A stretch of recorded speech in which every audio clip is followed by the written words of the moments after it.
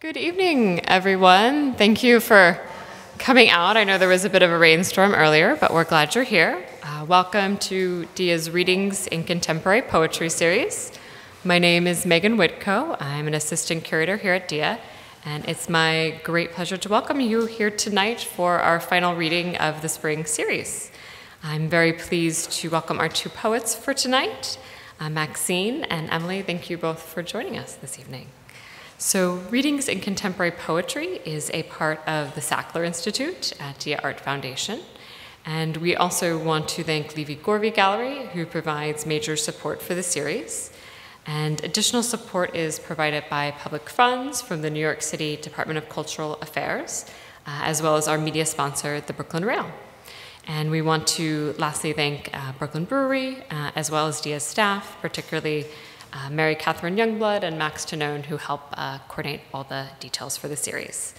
So if you've been with us before, we will not be having an intermission this evening, but following the reading, we will have a selection of books by both of our poets for sale up front, as well as some of DIA's publications, and you're welcome to stay and chat or grab another drink if you like then.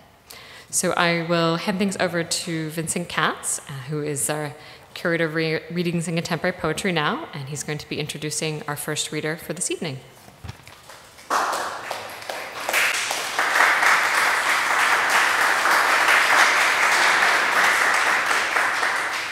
Good evening.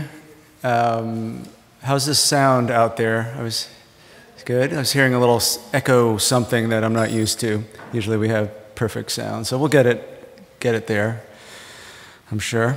Yeah, thank you all for coming on this crazy, stormy evening. This is our last reading of this season, 2017-2018 season. We're excited to have Maxine Chernoff, all the way from the Bay Area, and our local hero, Emily Skillings, paired tonight. And, you know, the series continues in the fall, so just check the website sometime in August, I would say. And, yeah, looks like everybody's here. So now I'll introduce Emily Skillings, who'll be the first reader. Emily Skillings is the author of the poetry collection Fort Knott, published by Song Cave in 2017, as well as two chapbooks, Back Channel, published by Poor Claudia in 2014, and Linnaeus, the 26 Sexual Practices of Plants, published by No Dear in 2014. Recent poems can be found or are forthcoming in Bomb, Boston Review, Brooklyn Rail, Harper's, Hyperallergic, Jubilat, Lit Hub, and Poetry. Skillings is a member of Belladonna, a feminist poetry collective, small press, and event series. She has taught poetry at Yale University and at the New School. She splits her time between Brooklyn and Hudson, New York. I love Emily's poetry because it reminds me of John Ashbery's, but it's not.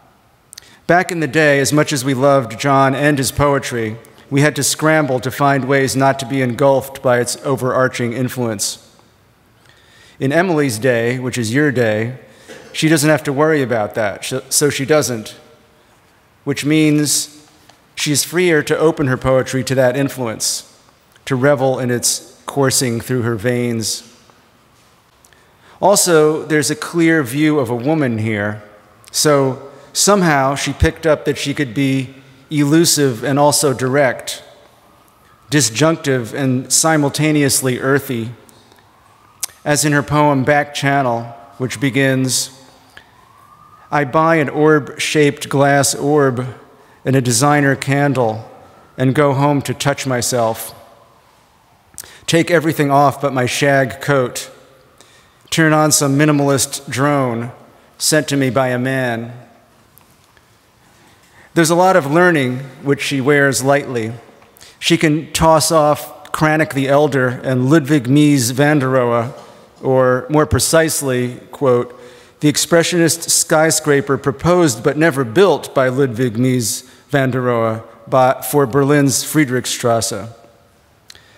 I sense a pattern by which she continually binds the present moment to various points in the historic framework.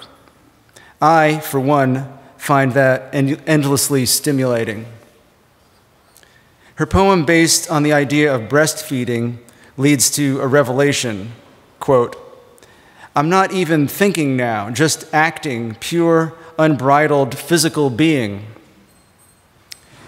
She does that via her poetry, and I'm jealous.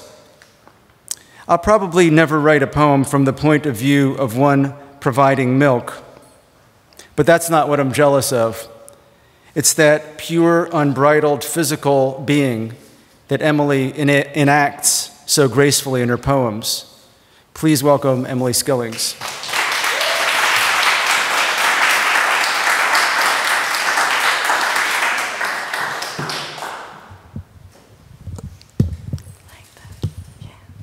Thank you, Vincent. That was so beautiful. I'm so touched. Thanks also, Megan. Thanks to everyone at DIA. And I'm so excited to be reading and honored to be reading with Maxine tonight. You did that magical introducer thing where you quoted a lot of the poems I'm going to read tonight, which seems to happen a lot. So I am actually going to begin by reading a couple new poems, because if you don't like them, then there's the old stuff. So for a kind of old new poem, they're both John Ashbery related. The first time I saw John Ashbery read, I think, was here in 2011 with Paulo Javier, which is an incredible reading. Was that 2011? Yeah. And it was just amazing. And so I always associate this room with that reading, which kind of blew my socks off. I wrote this poem before John passed away, but kind of very much thinking about a world without him. And then when he passed away, I realized it was a kind of elegy, and it's dedicated to him. It's called No People in It. I flutter in order to enter the phrase's silver. Jackdaws have launched nearby, this time silk, green, and ripped, the movement a kind of chafing thinking. Oh, he's marking terrain right there with his unmade song. The shadow kids whip froth air up into heat, pure and simple violence of the eye, wild iris ink wet in the margins stage. Well, hadn't this testament begun to carry its chime and stripes? That's when I knew he was going away from me, towards the sound. Like the ring on the table, it can't be decentered. Rim around the recent. Ashes, ashes, a bright, tangled seeming. This is a brand new poem, also known as a poem that I kind of finished working on a first draft of today, so thank you for listening to it. It's not there yet, but I'm excited to read it out loud, and the audience is kind of intimate, so I feel okay. I was in Germany for about a month this winter, and I was at the edge of this public forest. I had been talking with my friend about what was like the worst first line for a poem, and he offered up, "I love nature." And I was like, that's a great first line. So that's okay. And it starts with an episode. So I was like, I'll do that. It starts with an epigraph by John Ashbery from his poem, The Instruction Manual. The Duke's Forest. What more is there to do except stay, and that we cannot do? John Ashbery. I love nature. But I think it awakens in me intensely boring thoughts that in the moment seem deep ravines and when revisited later have lost the light and dark greens, the wet wood and expansiveness. See, there I go, sniffling. I'm an American in Germany at the edge of a public forest. Today families were out walking. the phrase, taking my constitutional, something I've never said aloud, kept waving its little kerchief in me. I walked 4 miles alone, feeling very pleased with myself. I wish a sweater could come in that shade of neon moss, I thought at one point. I walked into a clearing and gasped at a dark primal energy that indoors now seems silly and evacuated. In the Duke's forest, I find myself listing the names of plants it has omitted. The morning refreshingly flowerless, no lady slippers, oxlip, wood sorrel, no violets or ghost orchids. I could go on. I go on. This is why I love James Schuyler.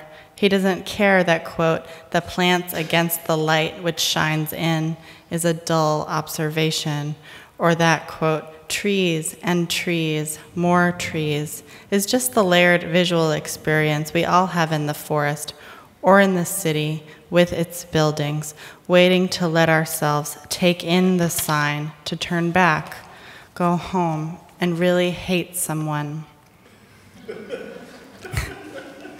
Most days I stay as close to bed as possible, even in my mind. I trust my brain when she's indoors and can bounce the materials that seem to float towards and away steadily in equal measure, creating a kind of scrim of thought over the body, off the surfaces of a room, mirrors, chairs, passages from books, the objects that ask me daily to love them. They soak in my attention and return it as color. Out in the woods, there is a refreshing smell of decay. Today I saw 9 pussies in the trees. One was forest art, carved by someone I felt I'd already met. It had a wooden jewel or egg inside of it, the size of a football, which I manipulated hesitantly with my hand. The other 8 were naturally occurring. On my little walk, I scratched my asshole vigorously, right in front of a German family. Mama, Papa, 2 kids, 2 little white dogs. This gave me great energy. At some point, I broke off the path of the Hutwald to access a large termite-ridden tree, climbing into her large opening, leaning back like you might do on a long bus ride.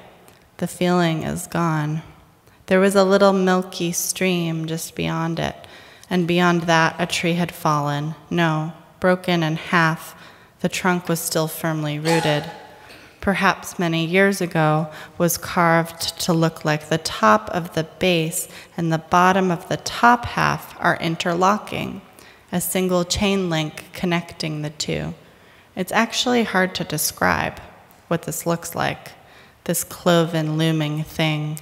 The smart wicked from me, mind of wild dirt holes. Perhaps you will see something better, wood embracing at the wound of separation. In Paris, I bought you the morning of the poem at that tourist trap bookstore, mostly because you'd previously expressed your skepticism regarding my devotion to it, as you tend to question the value of things I love. You became drunk and silly on it, the opposite of my intended effect, began buying yourself cut flowers and placing them in the window to take their picture. It seems you are now quoting extensively from one of my favorite works of American poetry in a long poem you are writing to another woman.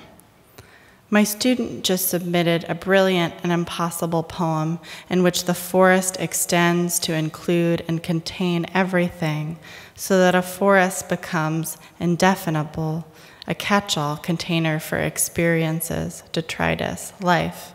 He writes, quote, "And when I say forest, I do not exclude," and then goes on seemingly to list everything that has ever existed in the physical world, beginning with spaces like highways, medians, estuaries, meadows, parking lots, drainage, ditches, clearings, and continuing on with sprawling lists of garbage, thoughts, feelings, limbs of baby dolls, the lost objects of an entire national consciousness. I'm so jealous of this poem. But the thing about being outside, you can't really stay there. It's getting a little late, and the panic light is seeping in at the edges. I'm in the dark of a library with slightly bacterial wallpaper, reading men I love. And when I say that, I do not exclude you. It had been so long, though it hurts, blasts me repeatedly, unendingly. I want to go back home, a feeling with many thresholds, with many names, so that when he writes, quote, night slams gently down, I am not my own way. In fact, I am far from my own ways.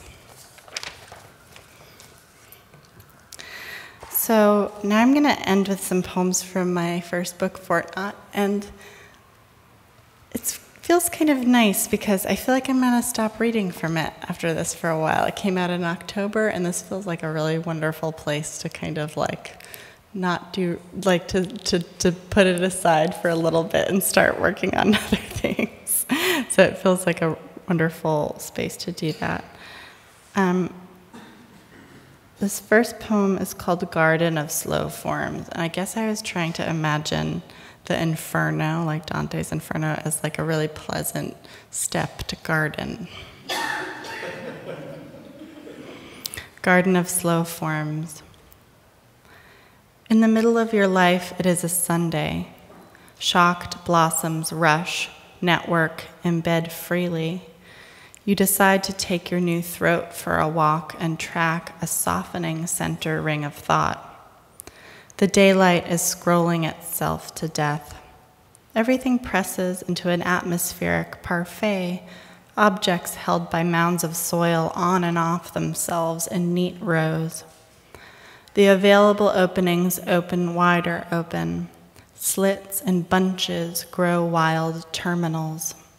A lake explodes in a nearby district. A heavy storied tree line stores a form.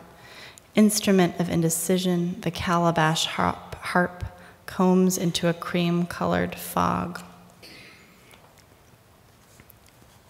Matron of now. There are so many paintings of Lucretia stabbing herself, and they're all pretty terrific. My personal favorites are the ones where she looks bored, Rembrandt, Parmigianino, Salar, Cranach the Elder, like she's just sticking a casual reminder between her tits that life is suffering, and a certain quota of daily blood is needed for a decant into that ancient ceremonial chalice of feminine shame. Drip, drip. Reclining on a sofa in the mid-century style, I allow a stranger's black and white boy cat with bright pink rubber caps on all its claws and a clipped tail to need a soft space, the shelf of fat above my organs. It feels invasive but not unpleasant, a therapy taken in foggy discomfort. Caught in my phone's own beam is my Gracie face, which, downturned, admires the expressionist skyscraper proposed but never built by Mies van der Rohe for Berlin's Friedrichstrasse, its points pointing at an overgrowth in me, my finger hovering over the street. No vehicles below, no people. The black smudge of city movement implying by erasure those who move through its striated dynamic soot. And what of the top? A blade garden, full of women seeking aesthetic revenge. I think I might like to go away.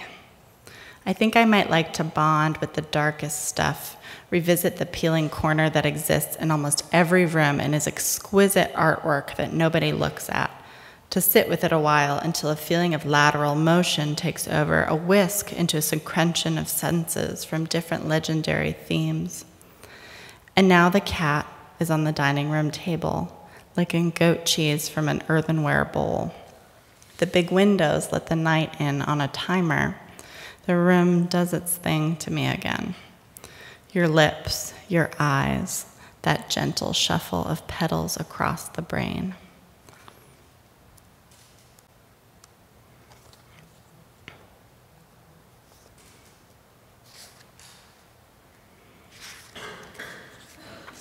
When I was a glacier. That Bruegel painting of hunters returning in winter, the filmmakers go nuts for it. A sad rabbit on a stick and more. It's like really in there tonally, a male disappointed group trudge towards a more lighthearted communal flurry, women and children full of fire, upholding weird roofs, doing their real work. A moment ago, I moved something not particularly large to the other side of the table and felt so old and immense and in control, like a truck crunching on its path. I project white onto the floorboards. And isn't it this music from that ballet that always makes us indistinguishable from a folktale pink shock of pure quartz through the wall? Give me one irregular mark for my thigh to pit the year against. 16th century sound gets all over the daybed, and you relocate your teeth to the opposite nipple.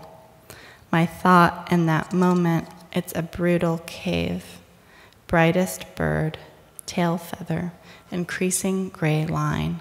Fail me, my distant mountain.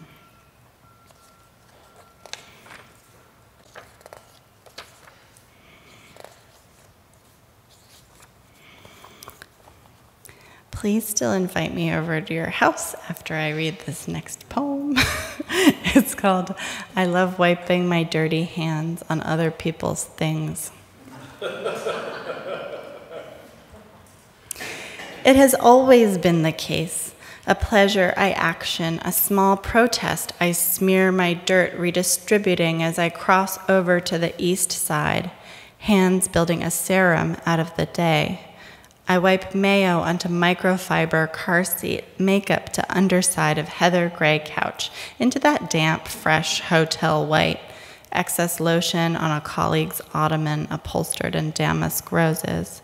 Something you put in me gets painted on eggshell walls. I polish the side of your mouth with a greased thumb, thinking of how when John Cage studied architecture, he would carefully rub oil from his face into tiny wooden boxes he'd fitted. A silver pool gathers somewhere low and bratty in me and seeps outward. I know I own all this, the way the overcup oak claims the ground, the sloping windshields, the slow-moving residents with resinous, sticky dust. In Borum Hill, I apply my friend's $100 whipped Breeze Marine, white and cold as rabbit fur, in its porcelain tub. Ignore the little plastic spatula designed to discourage the contaminated hand from intruding. I dip the pads of 3 fingers. Waves of ancient minerals crash across my face. I smell like a new coin. The cream is not the same for it. Tomorrow I'll be whisked into the corners of her eyes as I walk down the stairs, fingers attending to the folded Band-Aid that has adhered to itself in my back pocket, old brown blood like a token. The tea grows stronger. I have infected the air around my house with my house's cake. If you teach me to behave out there in the grids and ways, I will pluck a hair from my filthy head and place it in your mouth.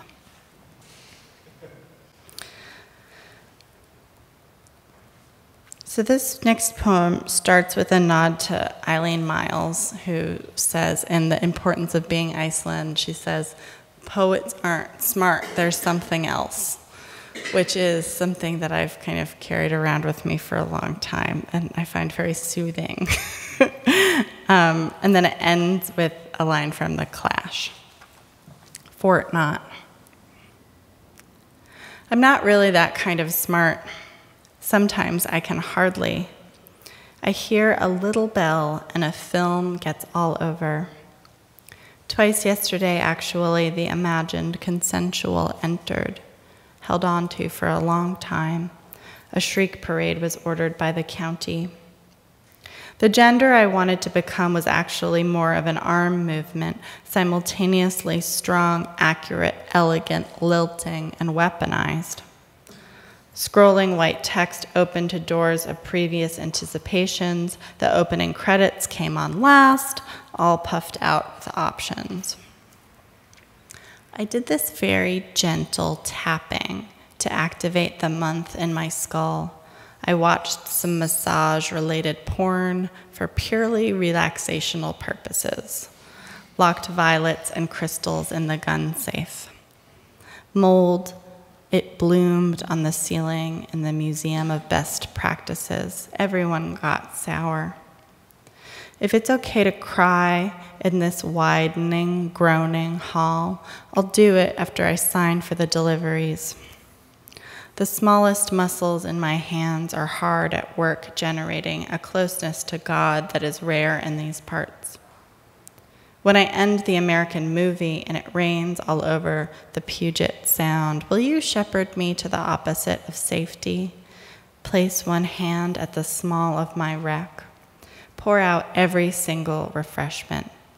There's so many savings and so little time. Sally wore a bathing suit.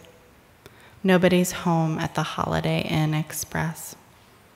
The scenic route drowned a long time ago. Didn't you know? Water froze in the generation. I'm just going to read 2 more poems. Thank you so much for listening to me tonight.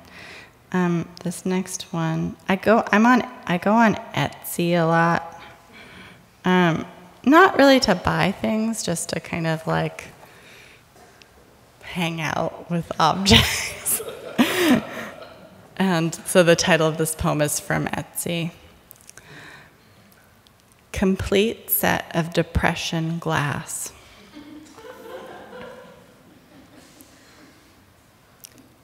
Which I might have bought.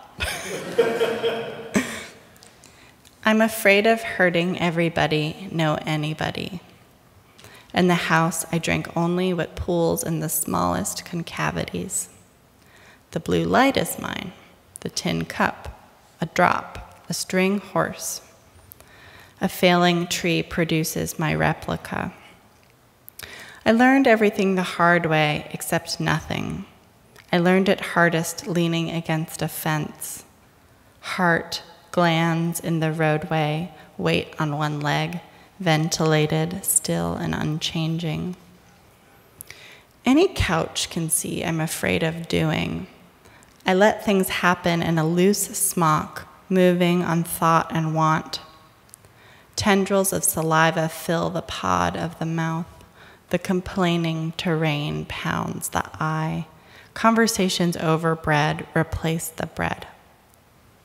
I get so relaxed, it kills my whole family.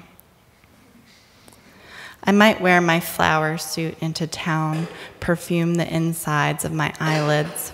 What's easy isn't always visual. The green and dirt will soon tear out the snow. My friend picks me up in her new car. We drive towards a still place inside the calendar year. She leans across the console to say, "You should really stop tinkering over the same old river, the same one you'll call gray and the next day call gunmetal, the same one you'll drink from, the same one you'll cross, the same one you'll drown in while you think you're being carried."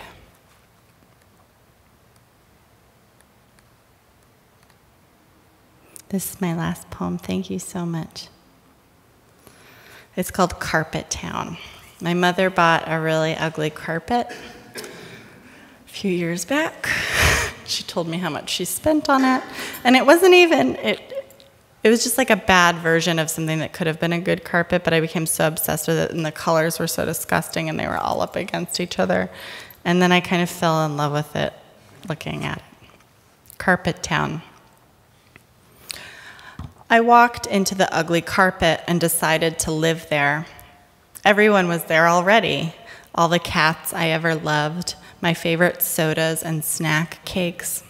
Most of my friends and family, their names were slightly altered, but only by a few letters, and they were people I loved and recognized.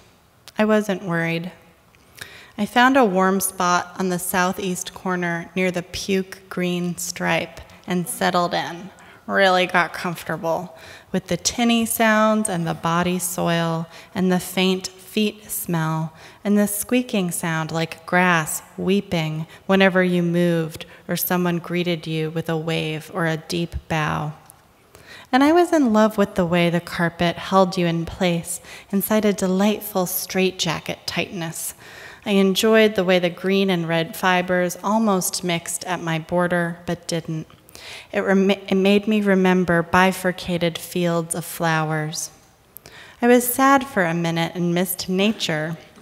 I started a lucrative dish delivery service for people who needed more dishes or just wanted new ones.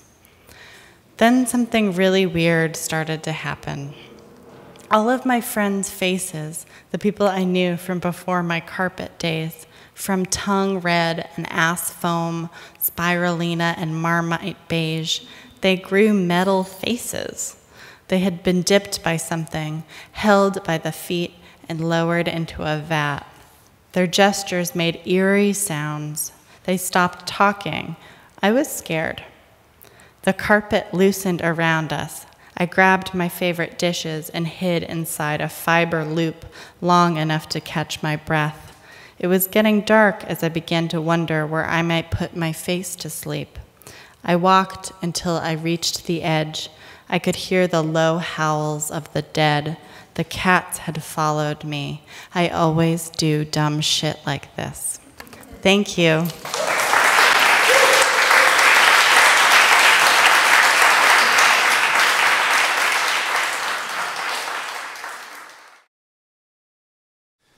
Maxine Chernoff is the author of 16 books of poetry, including The Turning, To Be Read in the Dark, A House in Summer, Without, Here, and most recently, Camera, published by Subito Press in 2017.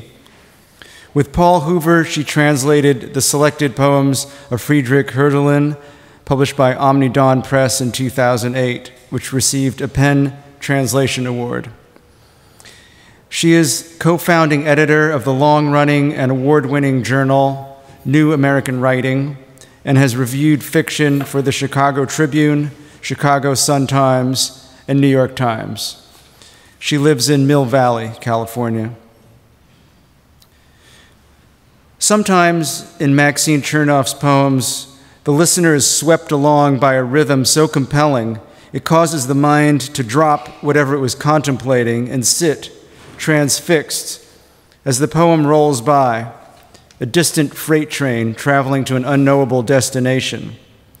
Quote, "The mountain's white page got lost in the story, as did the knowledge of cave's deep plunge. A woman sat weeping." From How I Wrote Certain of My Books. As she puts it at the end of a poem from her recently published collection, Camera, "The material world holds issue, no issue." Elsewhere, her language spreads more languorously, as in this section from her poem Findings. A cape of rain, season's slow reply, falls on lips, words shipped. A canopy of salt-filled sky, eyes wander, grass gives way, and words bend earth. Sky's whiteness capping afternoon. In all her various modes, Chernoff eschews both narrator and narrative, relying instead on declarative statements, eyes wander, or passive voice, words shipped. But the poet remains a consistent presence, subtly crafting the reader or listener's responses by what she judiciously leaves in or out. As she knows, and lets the reader know, words bend earth. But the poet would never presume to tell us what to do with that knowledge. Therein remains the inexhaustible promise of her poetry. Please join me in welcoming Maxine Chernoff.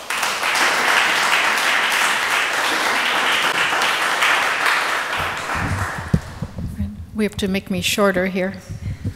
I can't even become shorter, but the microphone needs to become shorter. Okay, I'm going to read. Thank you very much, Vincent, and thank you, Emily. Wonderful event, and thank you all for coming out on this rainy night. Glad you're here. I'm going to read a few poems from my previous book here, and then I'll read mostly from camera. This is called The Staggering Man. A staggering man is carrying a salad across the street. This is not the first line of a word problem about velocity or distance. I am waiting for him to cross, and we have locked eyes. He is grimacing or smiling at me. I am smiling back. The man has a disorder that makes his case singular. It has a name and a prognosis. He is one of a galaxy of staggering men whose provocation is unclear. I have seen them stagger in other arenas, and I have ignored their staggering in moments of disregard. The staggering man is finally across. My pen is out of ink, and I am writing with a crayon I found inside the seat. Turquoise, I would say, but Indian blue, its appellation, perhaps about the ocean. I haven't written so many poems since my 20th year, when my professor said he doubted a girl with my intelligence but emotional restraint could write a single word. It sounds as if he was unkind, but it was a kindness to me, a mirror to hold up to my shadows. The staggering man has disappeared. The afternoon is brilliant with invented weather and sky-framing clouds. Several pigeons are harassing a dove, which one of my students has told me is just a smaller, dumber pigeon. How are you today, my dear? Are you being viewed by someone who locks eyes with you and loves you? Have you read my parable and noticed its small devices? Will you judge me with a deeper love than I could offer the staggerers and plaintiffs earlier in my years, and see how I see your eyes in their reasons? This is called Singular. Starts with two quotes, one from Whitman, Death's outlet of life, outlet song of life, and Emerson, every man should be as much an artist that he could report in conversation what has befallen him. High-mindedness is a construct of mind and its metals, its iron and zinc, its blue mercury. It is a waste to consider how we relate to the human condition. We are the human condition in cotton and lace and charms that fit in thimbles. We are broken and fixed. We are mended and torn. We are the underlining of the soft bellies of kangaroos, crossed with examination books. We tell jokes that aren't funny and laugh with our eyes closed. When we open them, someone has died and another been born. We praise Jove, we praise Allah, we praise the markdowns at the Nordstrom rack, where a handsome young woman is weeping into her hands. We praise the immaterial essence of clouds that resemble your uncle on Wednesday. We praise the material grace of your hand on my collarbone, soft in its landing. We are unkind to our neighbors, we cheat on our friends. We are witnesses to the first bee in the jasmine we planted at noon. We are witnesses to the harms of a life and its slow repetition that leads to new beauty. We travel to see peasants enact old rituals that we would find foolish in our own doorways. We are peasants as well under our skirts, and children, and finally fools. Who knows the height of a well-built arch or the dimensions for travel to Mars? If you fly there, you cannot return. There are those who will fly there. I've heard them on a show discuss how they'll grieve for irises and children and the small, fond expressions of those whom they love. We all leave cathedrals in ashes and bony candles burnt to their wicks.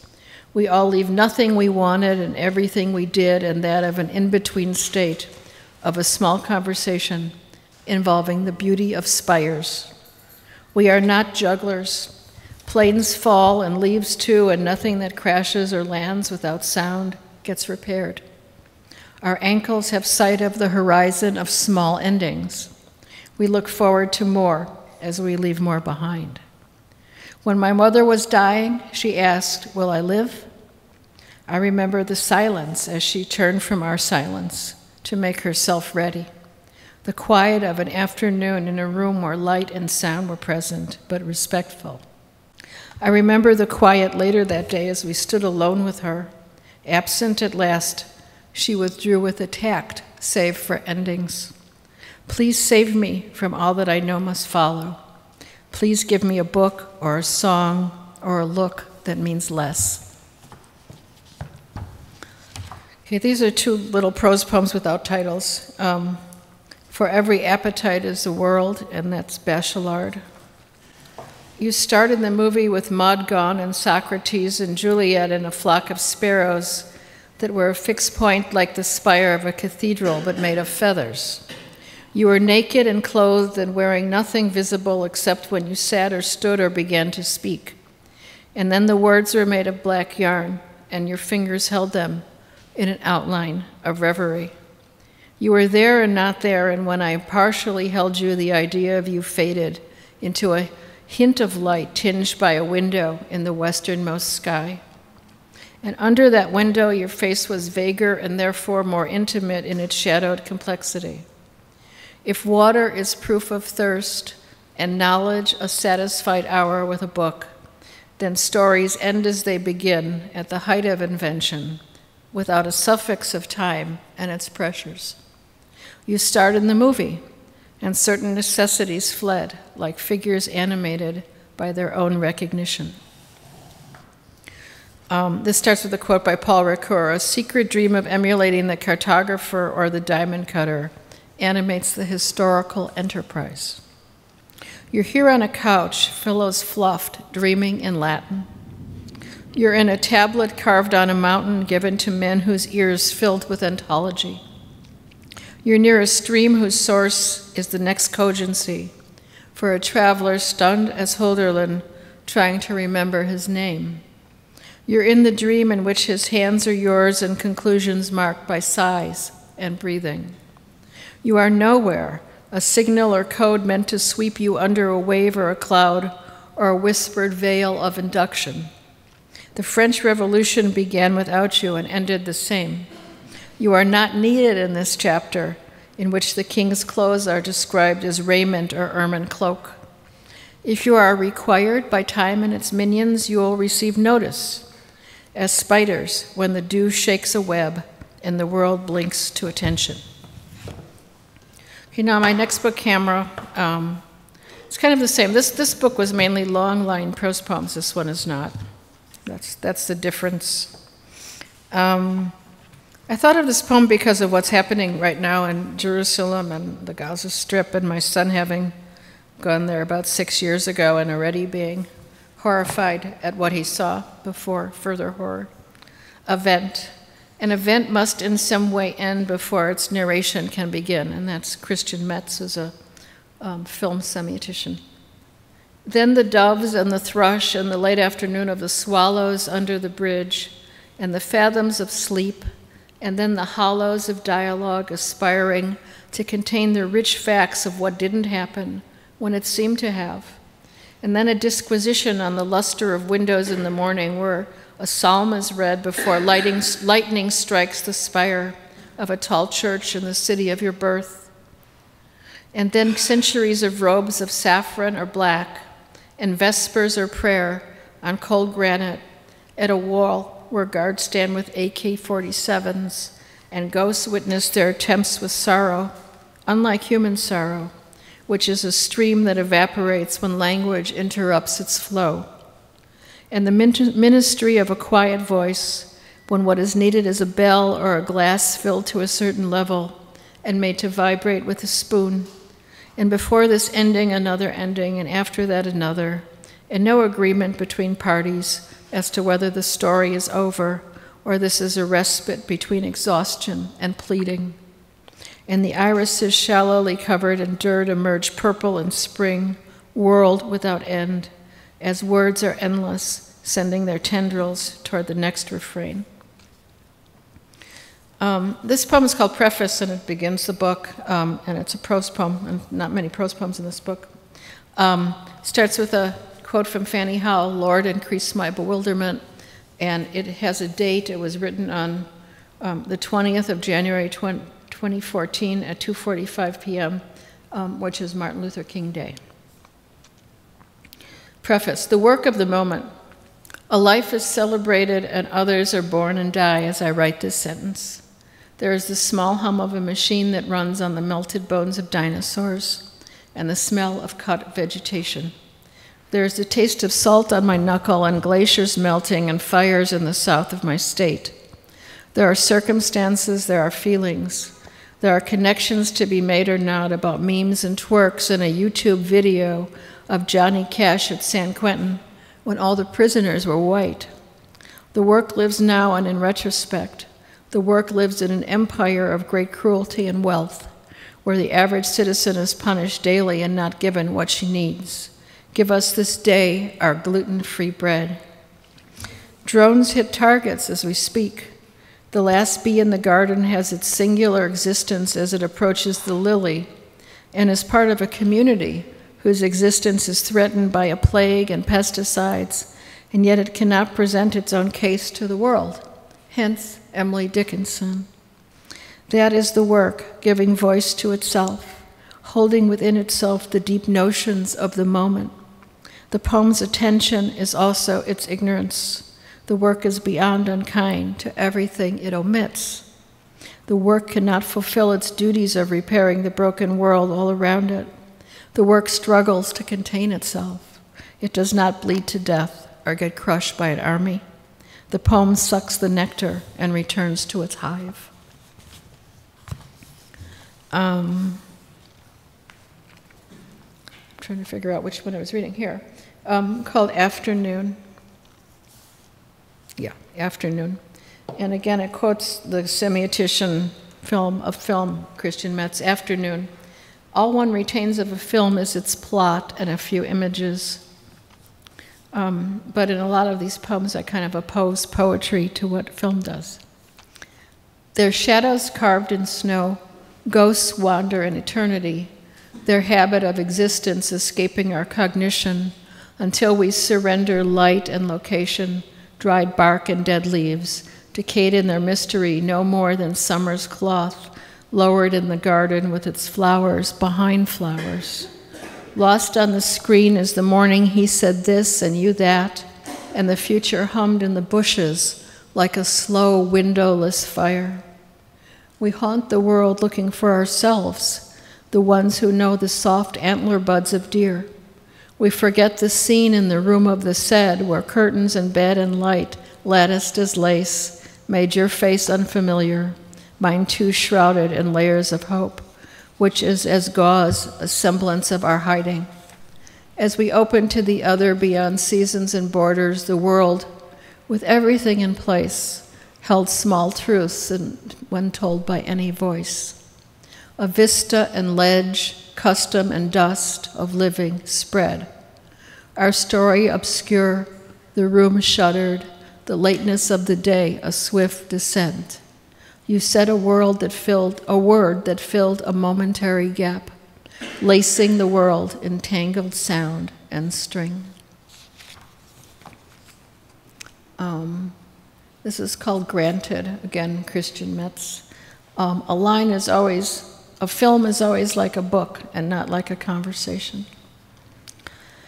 As I saw your face nearing my face, snow fell through a keyhole and opened the door. We went inside and watched windows wax green and gold.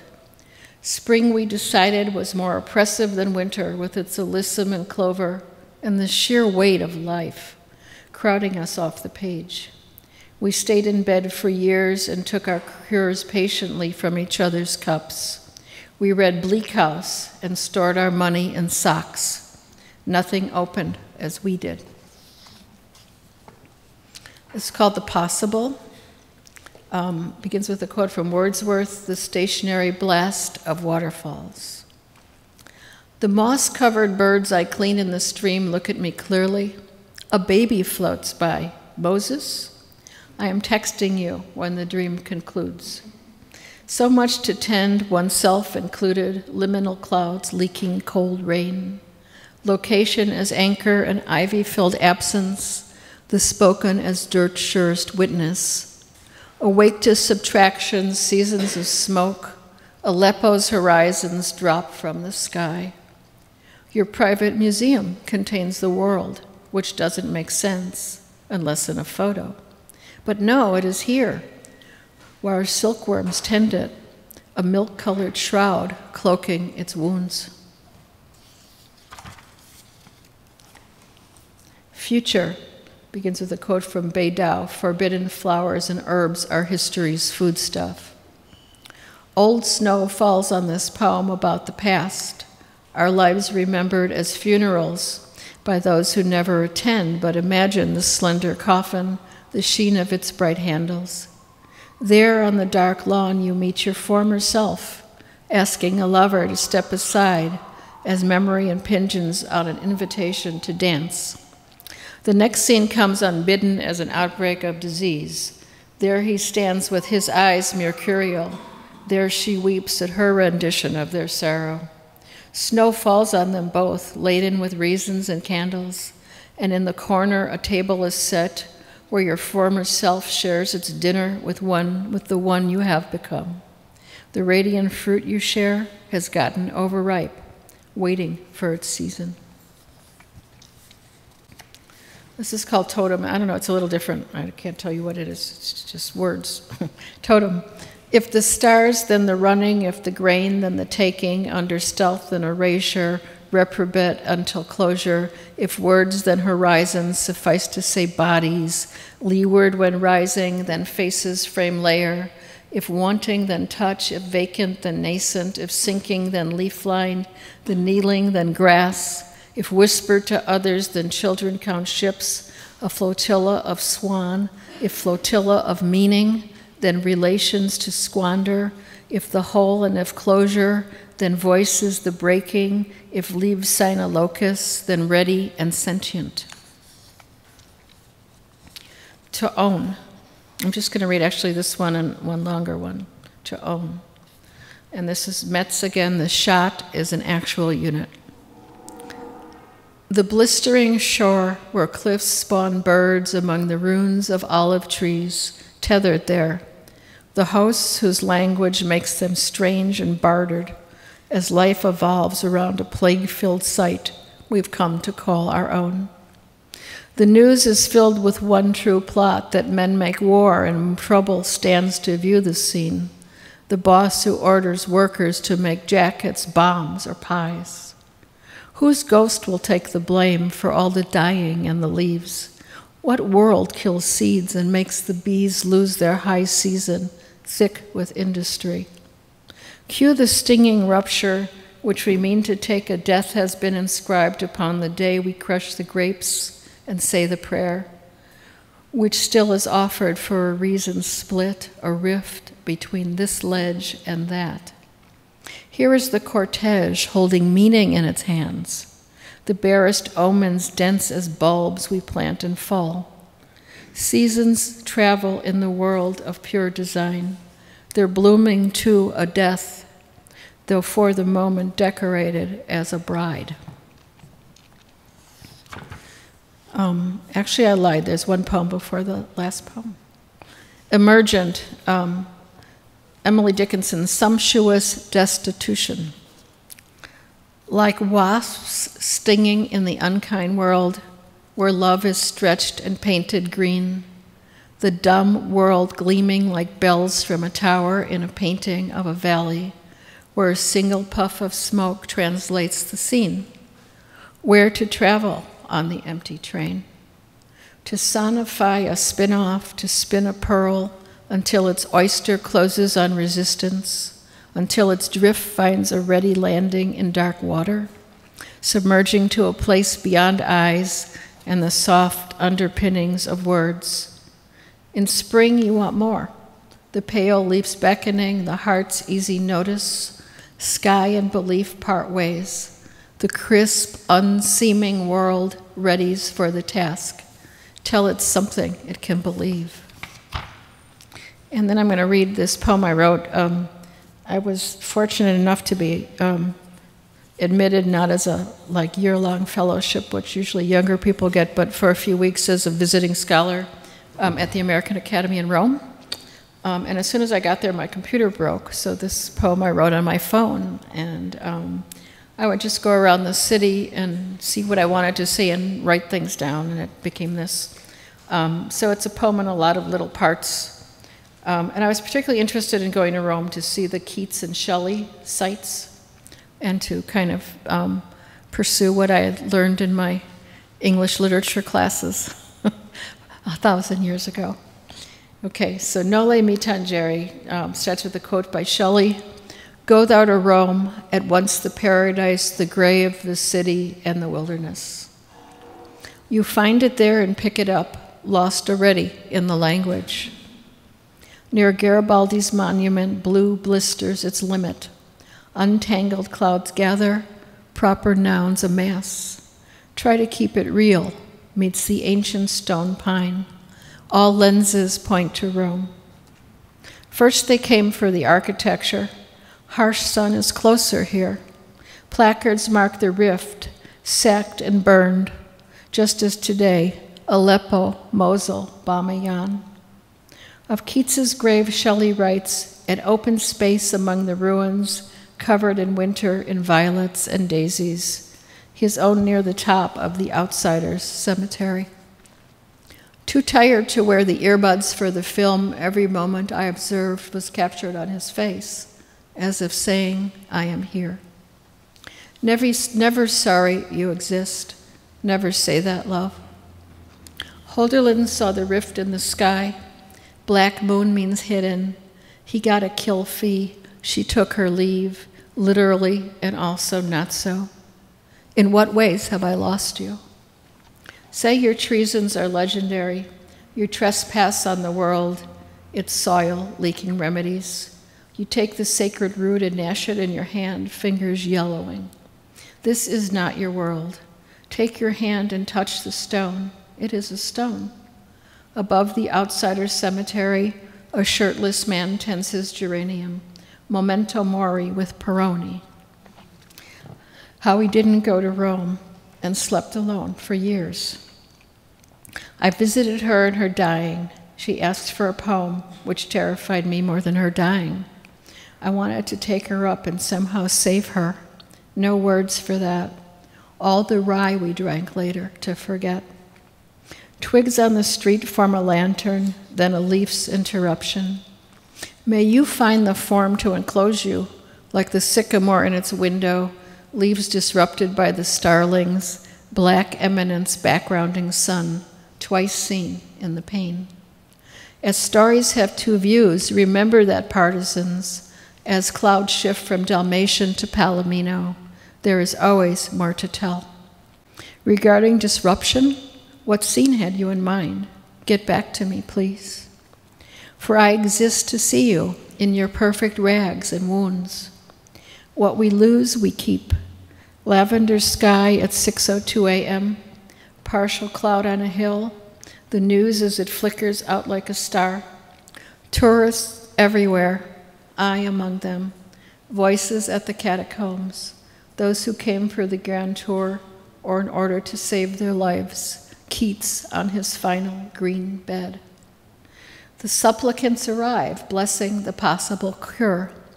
Candles lit, coins tossed.